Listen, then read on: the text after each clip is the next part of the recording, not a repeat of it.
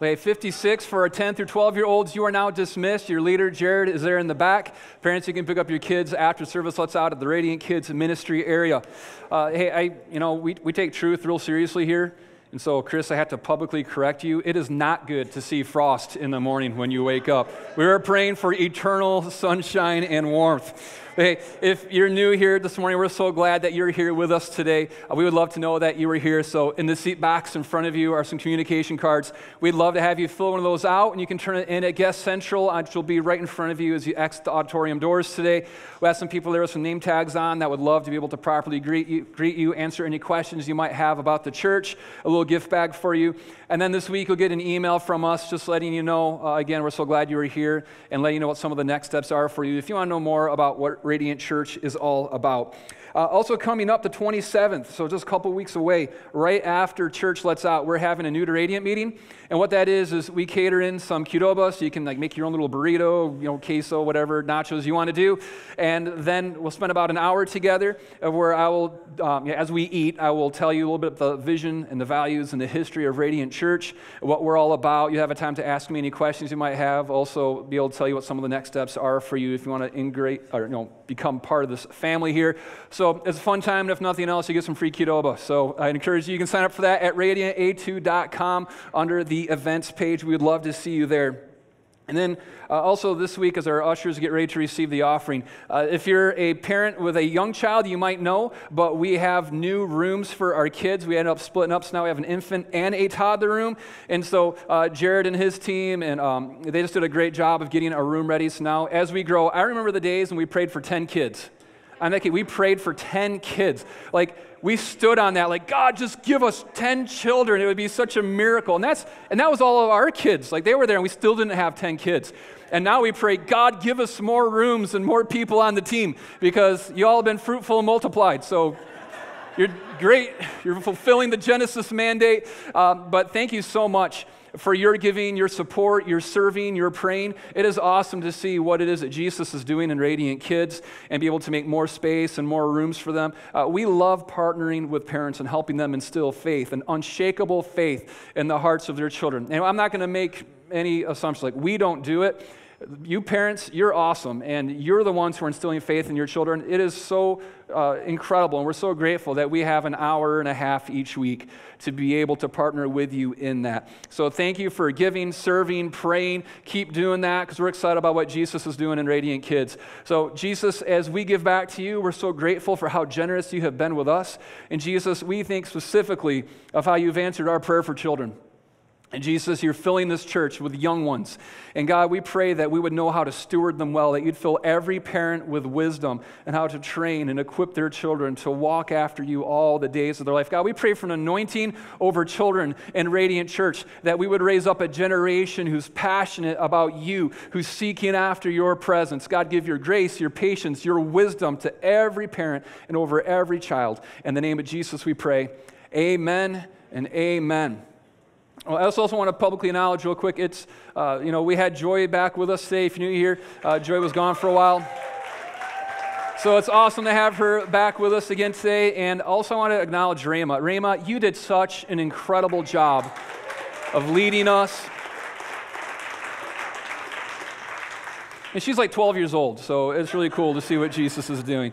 But we're just really blessed with what God's doing here, especially in the place of worship. And I'm so grateful for every worship leader that we have and every musician. Hey, if you have your Bibles with you, go ahead and turn this morning to Luke chapter 4, and then also to Hebrews chapter 10. We're going to spend a lot of time in Hebrews, but I want you to look at Luke chapter 4 as well. And we're continuing in our series called Fruitful, and the whole idea behind it is that all through Scripture, one of the things God's doing is He's talking about how we are like plants. That's the analogy that He's using, is that we're like a tree or we're like a plant, and what He wants for us is for us to be fruitful. And what fruitful means is that what your life is producing, that's the fruit of your life. And so if you're someone who is very patient, the fruit of your life is patience. It's what is being produced by the way that you live and what's going on in your heart. If you're someone who's very impatient, Like if you're driving down 94 or 23 rush hour, you might feel impatient. That is a fruit that your life is producing. But what Jesus says is there's fruit that he wants us to produce. Jesus said, it's my will that you be fruitful. That's God's desire for us, that we produce good and godly fruit in our life. And so we've been going through this series talking about how is it that we live a life that is producing the right kind of fruit. And this week we're going to be talking about the right environment for fruitfulness. Because every plant has an environment that it was designed and it was created to exist in so that it can be fruitful. My wife, Anna, she loves orchids, and not like the really lame orchids that grow naturally in Michigan. She loves the exotic ones that have no business being in our state. And so what we've done is we've taken a plant and we've removed it from its natural environment where it would naturally be fruitful all by itself. Orchids, you don't need to do anything to them in the wild. They just grow and they produce fruit. But when you bring that plant indoors, it is like darn near impossible for it to be fruitful. And so what we do is, every week she has this watering routine that she does, because if it was out in the wild, it's just going to be watered. When it's in the wrong environment, we have to make sure that we're watering it, not watering it too much, because then we kill it. If we don't water it enough, we kill it. It's really hard to water these stupid flowers so that they can be fruitful. Then there's the light requirement. In the wild where these orchids live, there's nobody that's getting out the sun lamp and positioning it and getting out how many lumens have we got here, we're good. They're just created to live in that type of an environment. But now we have to make sure we're getting the right lighting. We have to fertilize them every week if we want them to be fruitful. In the wild, you don't need to fertilize the plants. They just grow in the right soil where they're receiving the nutrients that they need. So we've removed a plant from its natural habitat where it is naturally fruitful, and now we have to put lots of resources, lots of time, and lots of energy in trying to coax it to be fruitful because it's not in the right place. We also have children in our house. That is not the right environment for any orchid. So what happens is we finally put all of this labor and all of this effort into getting these tiny little blooms, like these little buds, not even blooms yet, the buds to begin to appear that you wait 9 months for. And then our kids see them and they're like, oh, what's this? Pluck it off. Pluck the next one off. And so we put all of this time and effort in, and then they never ever bloom because our children pluck them off before it happens. Tons of time, energy, effort. And all we can do is just barely keep the plants alive. We never see them bloom. Why? Because it's not in the right environment. It's not where it was created to be.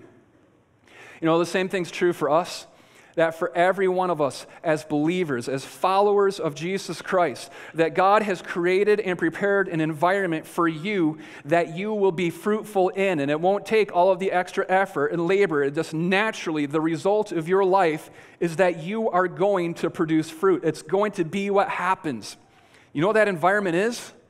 Where you will be fruitful, where you will grow, you will become established, you will be healthy. It's the local church. My wife is the only person, the pastor's wife is the only, because here's, everybody, I was watching the room and everybody's like, tell me, I got to know this secret so I can be fruitful. And I say, the local church, and everybody's like, oh, gosh. You all looked disappointed and let down. Except for my wife. Woo! That's because she has to do that. I pay her. No. You know why you all don't get excited about that? It's because what you have done is you have been in church for a long time, a lot of you, and some of you that are new to your church, or maybe this is the first time you've been in a church, you have a lot of perceptions about what the church is. A lot of you, I know this is probably none of you, have any of you ever experienced any form of disappointment or hurt in the church? Yeah. And so what happens is we don't get excited. The church is irrelevant. The church is hurtful. It's a bunch of hypocrites. It's messed up, blah, blah, blah. We go through all these things. And so we don't get excited about the local church. And that's really a strategic thing that the enemy is doing inside of the church. Because here's what the enemy does, is that he comes in and he doesn't create anything. He comes in and he perverts things. Everything that God creates to be good, the enemy comes in and he tries to pervert it. And that word pervert means to alter something from its original course, meaning, or state to a distortion or corruption of what was first intended. So what the enemy does is he takes what God's created to be good, he's created to be a healthy place for you, and it's not just the church. It's marriage, it's sexuality, it's forgiveness, it's the environment. Like literally everything has been affected by sin, and the enemy comes in and he perverts it. He tries to alter it from its intended course so that it's something very different. And it becomes a place where instead of there being great blessing and health and life for you and that you get excited like my wife, woo! It makes it into a place of where hurt causes you to want to pull away from it, or you buy into a wrong idea, a perverted idea of what something really is.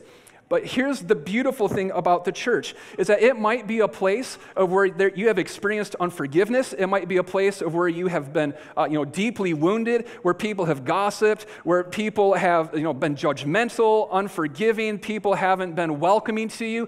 That's a part of what it means to be in a church that the enemy is attacking and is continually trying to pervert. And our church is no different. Every church I've ever been in, I have been hurt in, and I have hurt other people in. This church will not be everything that God created it to be until Jesus returns and fully puts away the enemy and all of his works, and we receive the full restoration of our hearts and our minds that Jesus has coming for us. Until that day, this church is going to be led by an imperfect pastor who continues to struggle and have fears and insecurities and not being considered at times. I will confess that right up here on stage, of that I will continue to do things wrong and improperly. I'm not trying to, but I understand the reality of what it means to be human. Every staff member I have will continue to hurt people and will continue to let you down, will continue to fail to walk out perfectly what God's meant us to be. Every leader, every person serving in this church will continue to do these things, and every person that is sitting in every seat will continue to do the same thing as well. Aren't you? That's my pitch. Come to Radiant Church. But you know what the good thing is about that? Here's the silver lining. It means that if you're an imperfect person who's still struggling to follow Jesus perfectly, you found your people. Like, we're here. You're one of us. And one of the most beautiful things about the church is that we're messed up people who hurt each other, we're inconsiderate. We look at the New Testament church, it's messed up. There's sexual sin, there's racism, there's class warfare going on. There is messed up stuff in the earliest church that we look at. But still, in the church, Jesus is gracing us, and he's calling us to be more like him. And he's given us the ability to forgive each other. He's giving us the ability to accept each other. He's giving us the ability to put the needs of other people above our own. He's given us the ability to ask for forgiveness and to receive forgiveness from each other. He's teaching us how to love each other in the local church. And you won't find that anywhere else.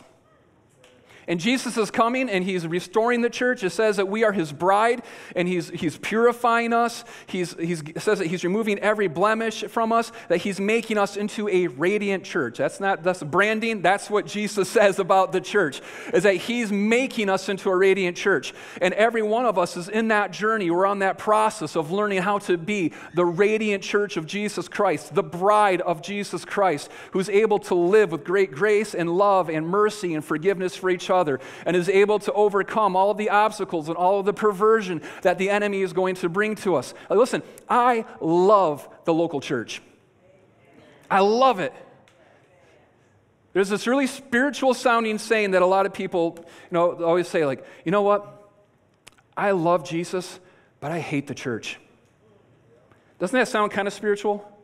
Like, oh, yeah, no. So if you came up to me and said, Jeremy, I love you, but I hate your wife, guess what? I don't feel real loved at that moment.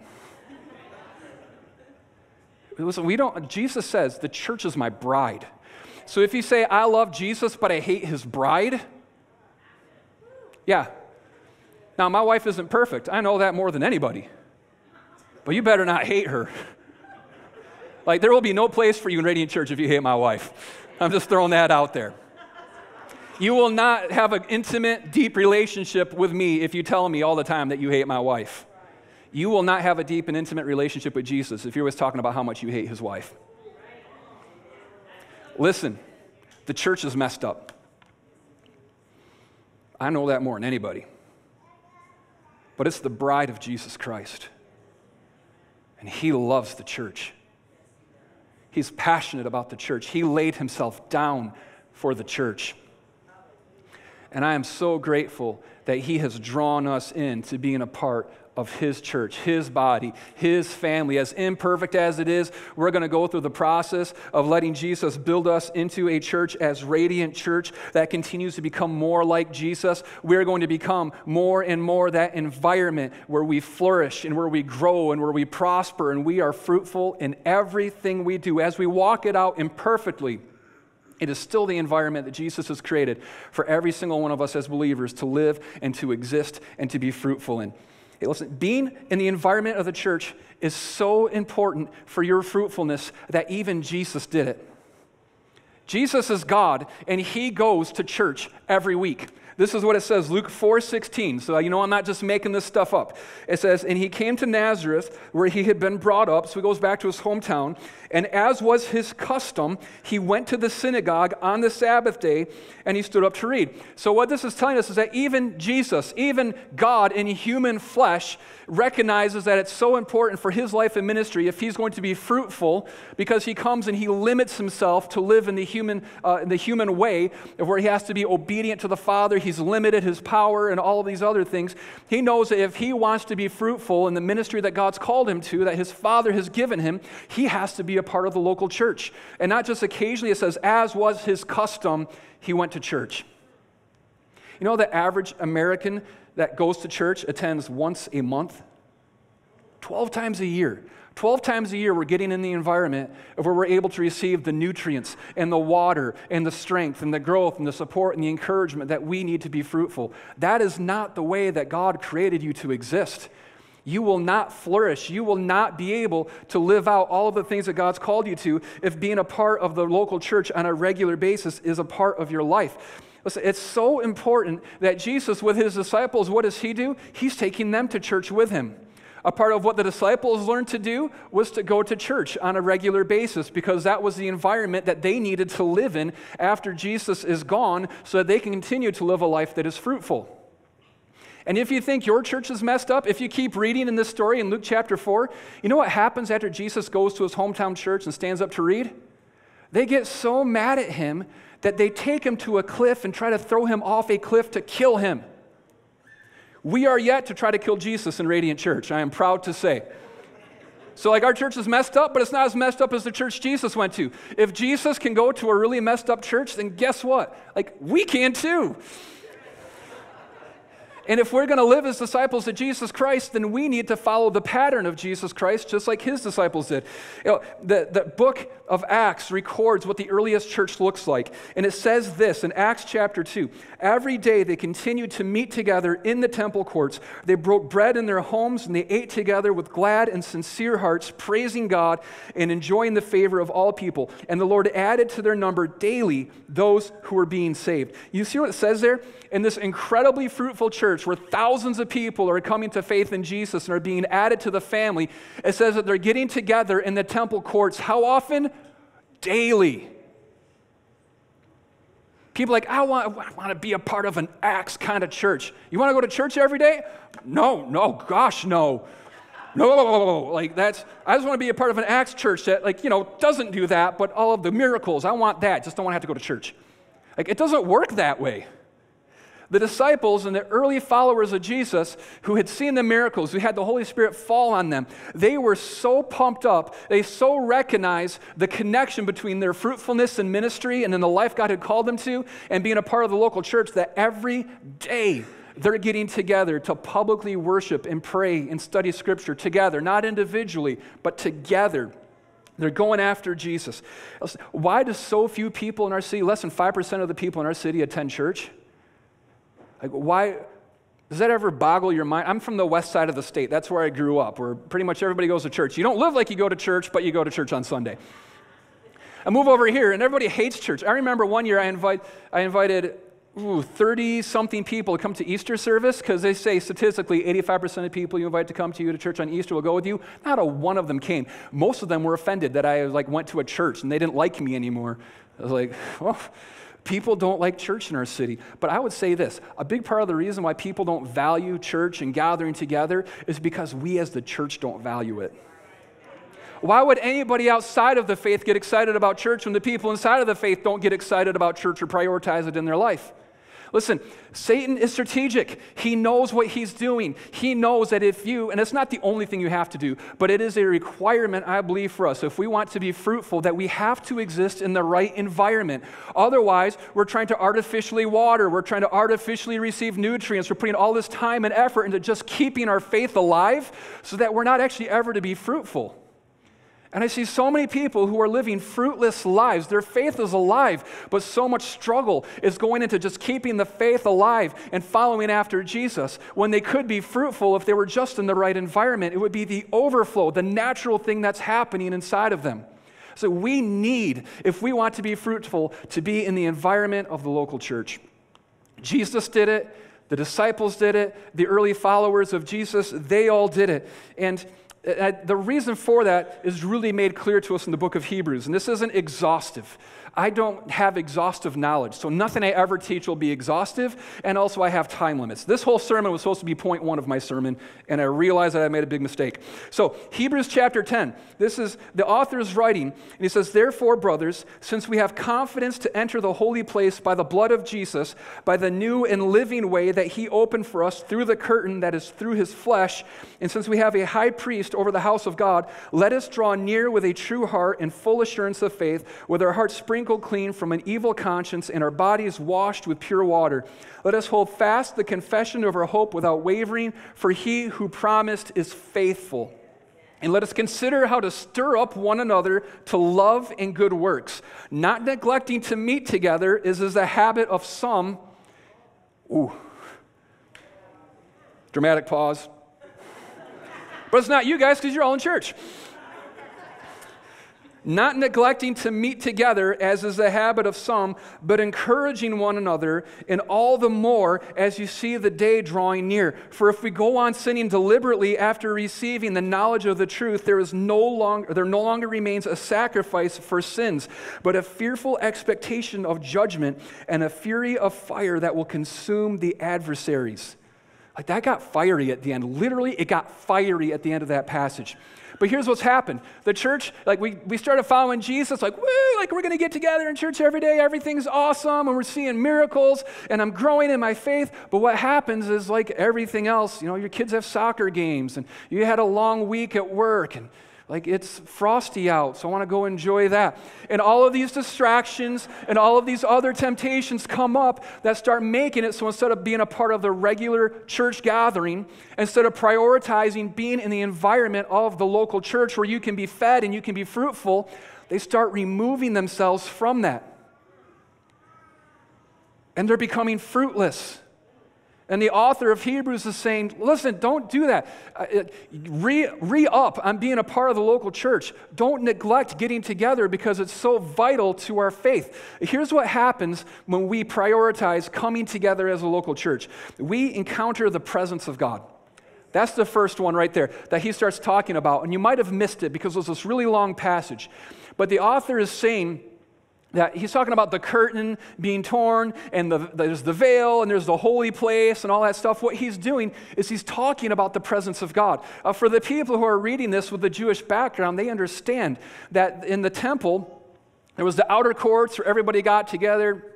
There was the Holy of Holies where the priest could go into, and then there was the Holy of Holies.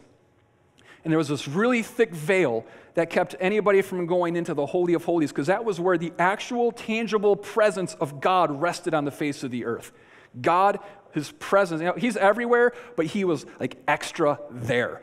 And so there's this place, but there's this thick veil that keeps us from it. Because of our sinfulness in the presence of the holy God is very bad for us. It destroys us.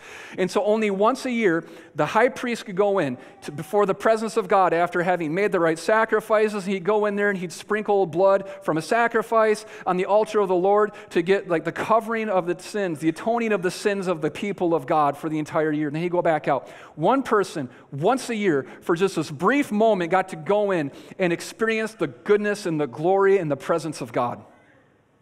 When Jesus died on the cross, having taken the sins of the world upon himself, and through his death, bearing the penalty for sin on himself, it says that when he died, there was an earthquake, and the veil was torn in two. That veil that separated us from God because of our sinfulness and our rebellion against him, it was torn in two so that we now have access, as the author of Hebrews writes, we have a bold confidence knowing that we can come before the throne of grace. When we come together as the church, we encounter the presence of God in a miraculous way.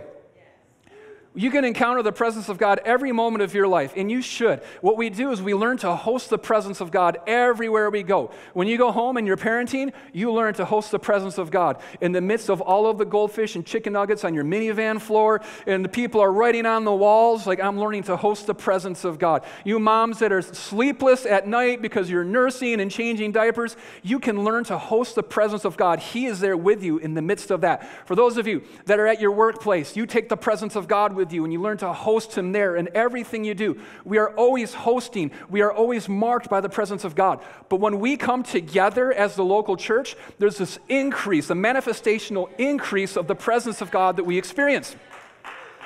Because you are never meant to primarily experience God individually. It's corporately. When you read all through Scripture, the way that God's encountered his people isn't just one-on-one with everybody. It's this corporate gatherings where there's the great manifestations of his presence. We were designed together to seek after God and together encounter his presence. And so I encountered Jesus in great ways on my own, but the primary way that I just am blown away by the presence of God is when we gather here together, and together we worship him and we seek after him. When you come into that place, the environment of coming into the local church, what we're doing is we are creating a place of where heaven meets earth. And where the presence of God is, there's freedom. Where the presence of God is, lives are transformed and changed. Where the presence of God is, you're encouraged and hope and faith are built up inside of you.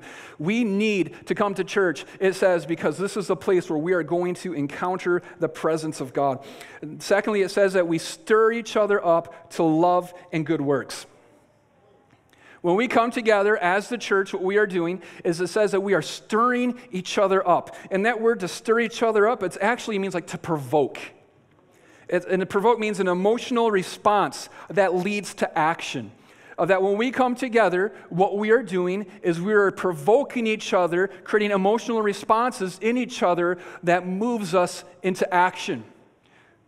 There's a difference between being provoked and jealous. It used to be when I'd see someone that God had really done something miraculous in, especially other pastors or seeing revivals in other cities and prayer meetings that were on fire, I used to get jealous. Like, God, why won't you do that for me? Why won't you do that here? I was like, 13-year-old Jeremy, like, don't understand me, and run to my room. Now I'm provoked. Now when I see what God is doing in other places and other churches, I'm like, God, why not here?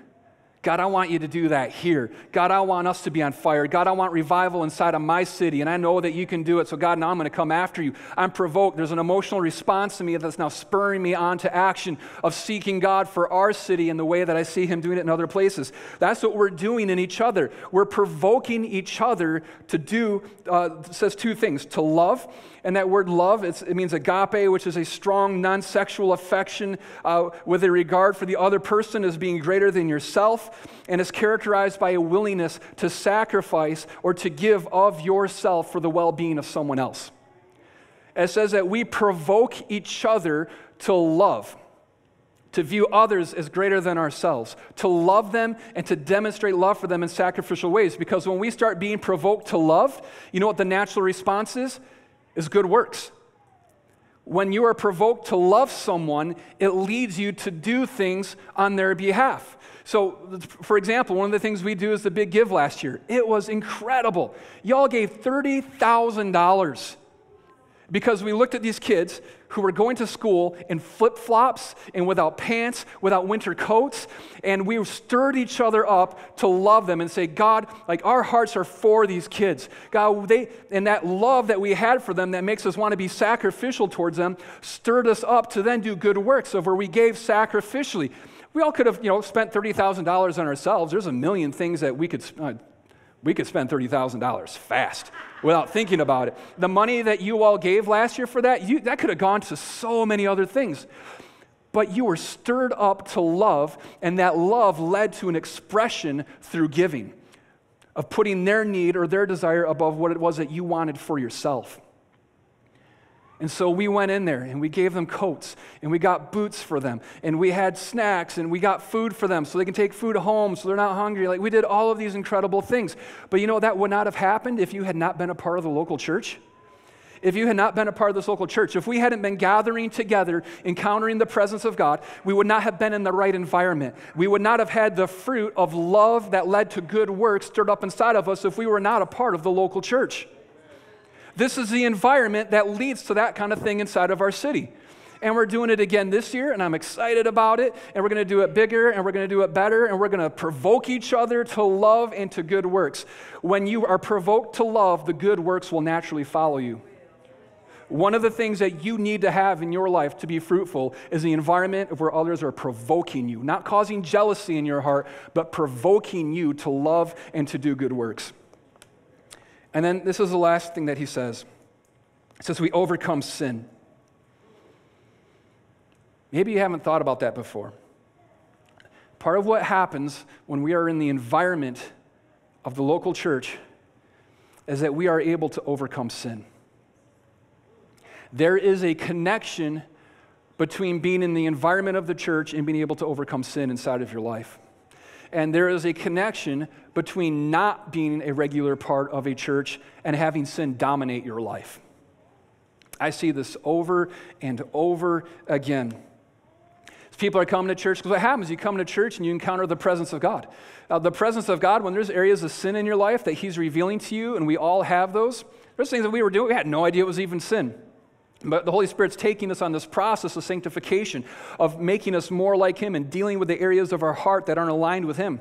So he's continually, when we come into the local church, there's a conviction that comes over us. Not a condemnation, not a guilt, not a shame, but there's conviction that the Holy Spirit gives you about the sin areas in your life that he's working on and wanting to lead you into freedom and health and restoration in. You know, I'm a guy. So like 99.99999% of every other young man, sexual sin was something that I struggled with.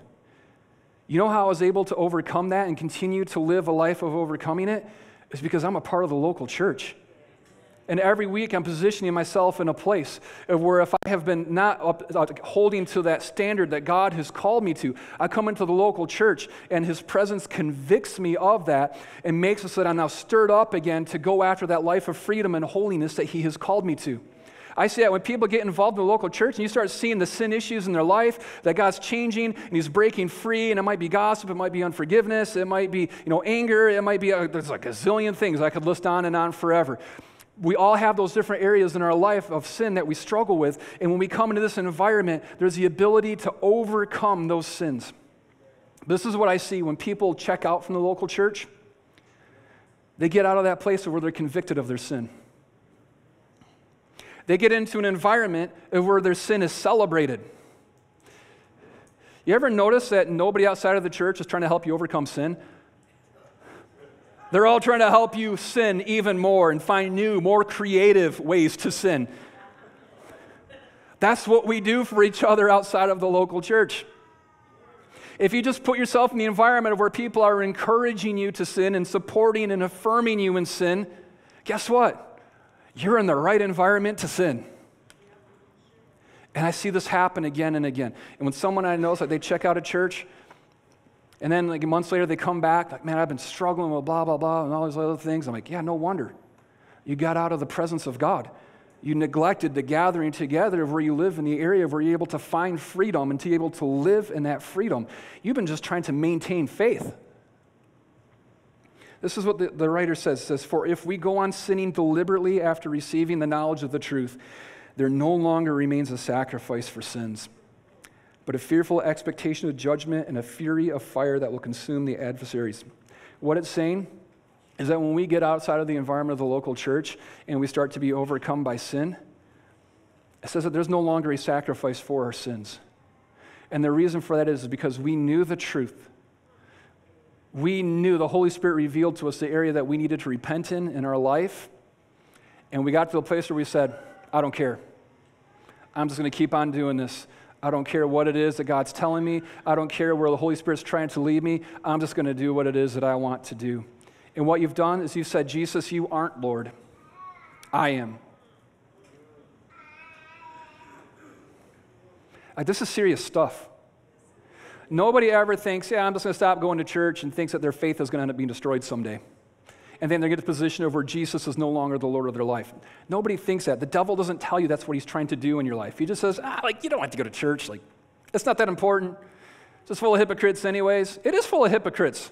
That's one of my favorite things about the church. We don't have these false pretenses we have to try to uphold. We can be real with each other. But when Satan will just continue to try to distract us, keep trying to pull us away. You all have felt that. I know that you felt that. I felt that. Contend for it. Stay committed to the environment of the local church. It is vital to your fruitfulness in life. I'll go so far as to say this. Every person I have ever met that is fruitful has a regular habit of being in the environment of the local church. I'm not saying that you can't be a Christian and not be in the local church. I am by no means saying that. Thief on the cross, he never gets to go to church. He's in heaven. Because our salvation isn't through attendance. Our salvation is through faith in Jesus as Lord and Savior. But you can live a life following after Jesus with your faith, but never allowing it to lead to fruit in your life, where you're just spending all of your time and all of your effort just keeping faith alive instead of being fruitful. Listen, God still loves you. He's not judging you for that. He's not trying to condemn you about that, but he's calling you to something more. You were called to live a life of significance in the kingdom. You were called to live a life of fruitfulness. But that won't happen if you aren't part of the local church. I remember when I was living in Tennessee and I was trying to make it as a musician. And, God, this is my ministry you've called me to. And, we were doing our shows and stuff. And, we did altar calls and people were getting saved at shows. Thank you, Jesus loves you. Good night. And then, on to the next city. Riding unicycles. I was blowing fireballs and stuff, doing backflips off drum risers. It was a blast. What young guy in their 20s does not want to be a part of that? And there was some fruit that was a part of it. And then I remember as I was just really pouring into Scripture and really going after God, had been baptized with the Holy Spirit, it's just this new love and desire awoke in me to want to live my life. I recognized I had that moment. Lots of people, when they get filled with the Holy Spirit, they're different kinds of experiences. Mine was this recognition of how short my life is. And I have this one short life that I get to live on this earth. And the priority became Jesus. And so I started to really evaluate, God, what is it that you want me to do with this one short life that you have given me so that I can give back to you? God, I'll do anything that you want me to do. I'll move to Antarctica. I will be a missionary to the penguins. I was sold out for Jesus. And as I was evaluating all of the opportunities and everything that I could do, you know what Jesus spoke to me about? Was to commit myself to the local church. I was like, what? Jesus, I want to reach the nations. I want to be fruitful. I want to do something in the kingdom. And he told me, this is what he said. He said, the best environment to be a disciple and to make disciples is the local church. It is the most fertile soil for that. See, what I've been trying to do was just go out and to make disciples and have them go to that place of decision, and then catch you later. Hope everything works out. That was just throwing seed into who knows what. The Lord convicted me. He said, you need to still go out and you need to do things, but you need to be bringing people into the local church. Because that's where disciples are going to be made. That's where lifelong change is going to happen. That's where brothers and sisters and mothers and fathers are going to come alongside people and put their arms around them and help encourage them, encounter God, stir them up to love and to good works. And so that's what I did. I committed myself to local church, and I actually made a deal with God. And I said, God, I don't know what I can do in the local church, but I'll be committed to it. And so I was, a musician in the local church. And it seemed like a big step backwards to me. And then as I was faithful there, and other things happened, and then I'm, leading worship, and it's like, God, I definitely should not be doing this, but it seems like this is what you want me to do right now, so I'll do it until I don't have to do it anymore. I was setting up chairs in the local church. I was cleaning bathrooms in the local church. What I was doing is I was going out, and instead of just trying to, tell people about Jesus and hope everything works out great, I was pulling them in. I was here, I was getting encouraged, I was being stirred up, I was being provoked, I was encountering Jesus, and then going back out as someone who had been provoked to love and to do good works outside of the church, and then bring the people back into the family of God. And inside of the church, put them in the place where they're encountering Him week after week after week, and they're being provoked, they're being led to a life of righteousness, they're overcoming sin issues, all of these different things. I became an addict for the local church. I love it when we gather together because over the, I don't know how many years it's been, the 18 years since I made that decision to commit myself to the local church, there has been a fruitfulness in my life that would not have existed if I had continued to just try to live my life outside of the local church. You want to live a life of fruit? You have to be a part of the local church. It is the environment that God has created for us until He returns.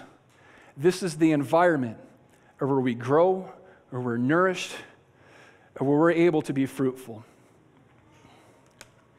Outside of the local church, you can maintain faith, but you will not be fruitful.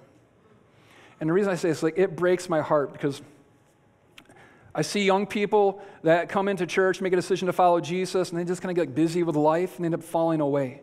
And some of them end up walking away from faith. Some of them just live a life of just struggling, trying to keep their head above water. That's not what God created for you. He wants you to be fruitful. He wants to use you to impact your generation. He wants godly fruit to be born through you. The only way, though, is to remain here. Not just here, but in the church, wherever it is that God has you. I see parents who enter into that stage of life. Now you got kids, and they're crazy, and they never sleep, and they want to play every sport that's ever been created, the ones that are cool and the ones that you really hate, but you support them. And so it draws you away from church. The working on weekends, it draws you away from church. All of these things and priorities that come up, and you're frazzled, and you're worn out, and you deprioritize gathering together. This is the thing that you need the most in that frazzled, hurried, just destroyed place of life. But Satan wants to deceive you and make it so that you are actually disconnected from the thing that you need most so that you can live a life of fruit. And maybe the thing that breaks my heart the most is when I see the generation that's before me and they've seen God do amazing things, they've seen the miracles, they've seen the moves of God, and they live fruitful lives, but then something happens, they kind of get disappointed, or our music's too loud, it's not what it used to be, or we do things different now in this generation. And the people that have the most wisdom and the most ability to provoke us and to stir us up, they check out. And it doesn't just affect your fruitfulness in your life, it affects all the rest of us. When the most mature believers check out from the church, the whole church suffers mightily. Listen, if you're in that generation, we need you. We desperately need you. You're like the cloud of witnesses that we get to have right here on earth of God's faithfulness and how to live a life following after Him. Keep coming. Put up with our music. Put up with our skinny jeans. Put up with everything else that you think is stupid. But we honor you. We celebrate you. We thank God for you. Continue to live a life that is fruitful. And for all of you,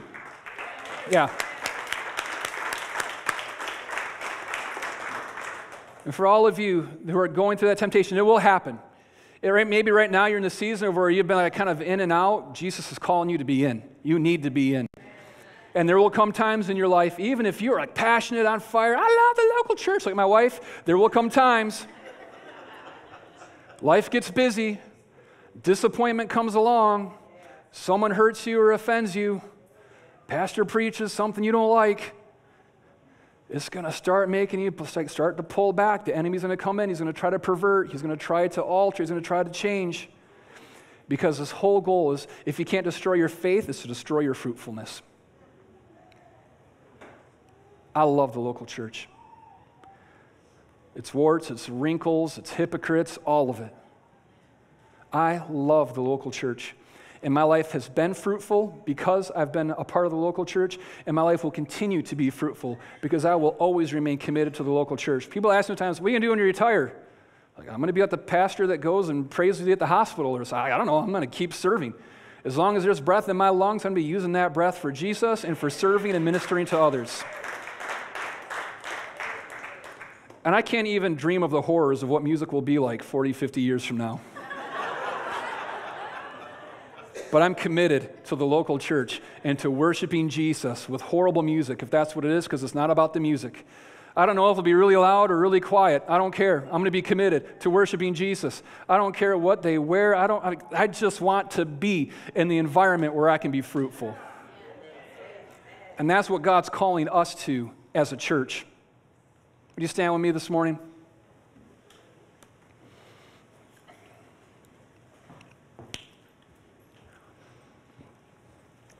Holy Spirit, we're so grateful that we get to encounter you. Would you minister to our hearts in this moment? So I know there's some of you that are here. There's been very real wounds and hurts and disappointments. And the enemy's been using that to try to keep you from fully engaging in the environment of the local church.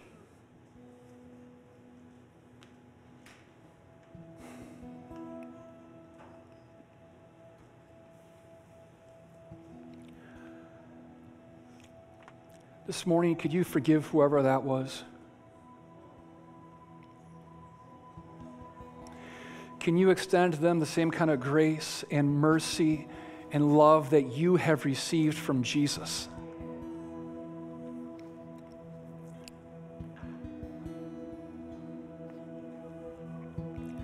This morning, if your priorities have been wrong, and you've outlawed life and the pressures of it, careers, hobbies, just tiredness, to keep you from really being committed to the environment where you can be fruitful, the enemy has been deceiving you. This morning is your act of faith. Would you recommit to the bride of Christ?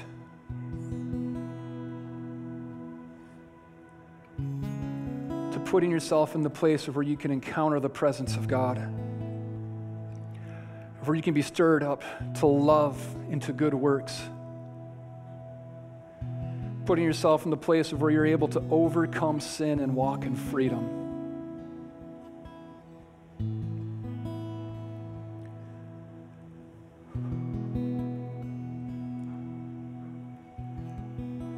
Jesus,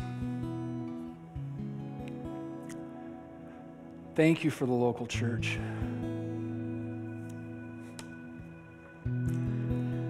Thank you that you included me in it. Jesus, we pray your blessing over Radiant Church. God, thank you for it. God, we thank you for every church inside of our city. Oh, Jesus, would you do reviving inside of all of us? In every church, God, would you work revival in our hearts? Oh, Jesus, we pray that this would be the place of where we encounter you, the living God. Jesus, move us to faith. Provoke us to have expectation that when we gather together, we are going to encounter you. God, let this be the place where your presence dwells, where your presence rests over this house, and that every time we gather together, we have a faith and an expectation that we're going to encounter you, your presence among us, that you're going to be in our midst. God, stir that up inside of us, and then come and meet us at that place of expectation, week after week after week, ever increasing levels of your presence as we gather together. And Jesus, over Radiant Church, would this be a provoking church, that we provoke each other to love and to good works, we're just getting started in the way that we're going to love and to serve our city. God, move on our hearts so that the natural overflow of our hearts is to love each other, to demonstrate, to give up rights and privileges and resources and time and energies and effort to serve and to love other people, the natural overflow of our life. And Jesus, would this be a house of freedom, where every chain of bondage, every sin is overcome as we gather together and we receive that precious and sweet correction from you. Jesus, over every generation, over our children, that foundation of loving the church and being a part of it. God, for every person in college, God, every student, as they have so much, God, that love for the local church and that recognition of their need to be a part of it and to come and to be nourished and encouraged. God, over every person, their 20s and 30s, God, over parents and professionals, Jesus, just that conviction and that draw to coming back every week to jump in the river of your peace and of your joy, of your love overflowing onto them. Jesus, this is a house of encouragement. Let that be. Radiant Church is a house of encouragement where we come in and we're moved by you. We're empowered, we're trained, we're equipped, and we go out fruitful, much fruit being born inside of our city, Jesus, in our generation, bringing them back into this house where they're made disciples of Jesus. Teach us to be the church you've called us to be. Wash us with your word. Purify us. Renew us. Make us into a radiant church. In the name of Jesus we pray. Amen. Amen. Excited about the church? Yeah. If you're not excited about this church, we believe in the kingdom. We're not trying to build the radiant kingdom. We are building the kingdom of Jesus Christ. If you're like, I want a church I love, I'm not kicking you out, but go find that church. Like, find that church where you can be plugged in and planted and where you can be fruitful and where you can say, you're not going to be excited every week, but, where you're excited about going to church, you're excited about the vision and serving it and supporting it and going after it. We want thousands of people to be a part of this church. But if you hate this church, that's cool. There's a lot of churches. There's great churches. Go check out Grace. Go check out 242. Go check out, all the other ones. Like, just be a part of the church somewhere. Find a church that you get plugged into and you love, and you gather together and you're stirred up and you encounter Jesus and you provoke each other and you're convicted of sin and you overcome it. It's that important. We need you to be fruitful. I'm going to call my prayer partners forward. If there's anything that we can pray with you about, come, let us pray with you. We see Jesus move miraculously every single week in response to the prayers of his people. If you want to come hear more about Radiant Church, sign up for that out at Guest Central or radianta2.com for the 27th to eat lunch with us and know more about the church and our heartbeat. And then also, our groups have kicked off, and I'm hearing really good reports of what Jesus is doing in them. And so I can't encourage you enough. If you sign up for a group, you haven't gone yet, go to your group. They're waiting for you. They're waiting with open. They got the ring and the robe and the fatted calf. They're ready for you. I'm just joking. If you're not in a group, get in a group. It's so important to have some people that know you and love you, and you're contending together for each other, and you're studying Scripture together. It is so important for you. Get signed up for that again at radianta2.com or go to Guest Central. We can help you find a group that works for you. God bless. We love you. We love Radiant Church. We're so glad that you are here, and we will see you next week.